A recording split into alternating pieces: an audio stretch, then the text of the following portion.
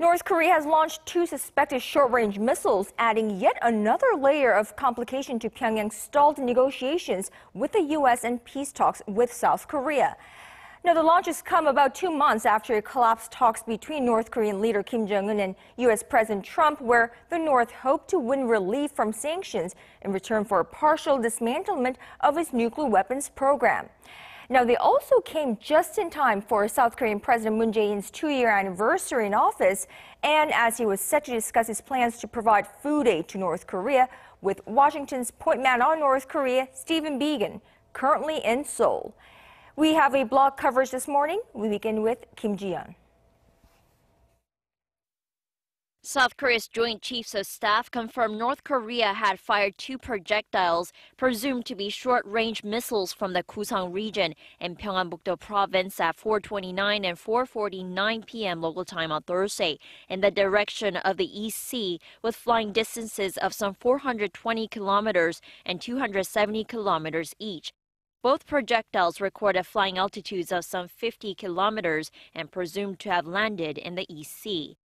The South Korean military said it has stepped up surveillance and monitoring in preparation for possible additional launches by North Korea, and that it remains fully prepared in close coordination with the U.S.